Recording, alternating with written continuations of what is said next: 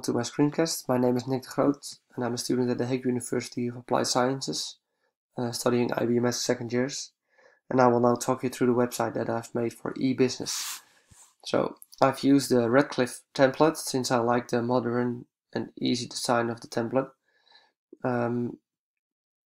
I've made it easy for customers to find the most important information about our company, and I've put it in the header. You can see it here. I have implemented the CREB standards and for the website. As you can see, I've used the contrast in color. Here I have the background is light and the picture is darker, and the keywords are darker. For repetition, I've used the same template and the same colors in every page of the website.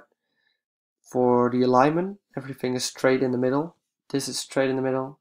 Alexander Sports is straight in the middle. The picture is of course straight in the middle, and this is also all straight, since I like the look of it.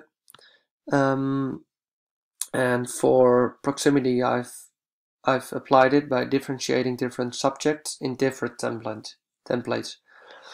So I've used one image from Pixabay, and the author is called Neupedi, and his name is Patrick Neuvelder. Since I've used this one since there's no copyright on the picture, and I really liked the look of the picture. So as you can see, there's 5 pages on my website, and now I will give you a quick look at them. So thank you for your attention.